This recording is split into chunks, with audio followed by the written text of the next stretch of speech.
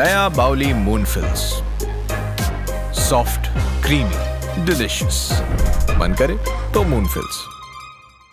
Buy any two Bauli Moonfills and get Winky's Choco Love worth ₹10 free. Go grab now.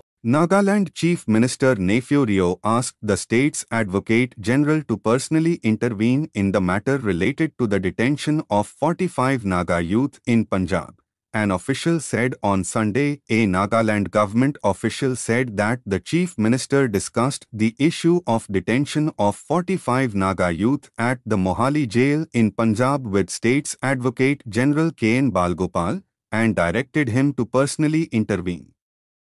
The parents and relatives of the Naga youth have been requested to contact the Nagaland government to provide all information and cooperation for getting the Naga youth released, an official said. Nagaland's officials, meanwhile, could not give details about the detention of the Naga youths in Punjab. Local media, however, reported that 45 Naga youths were apprehended in Chandigarh at midnight of 14th May.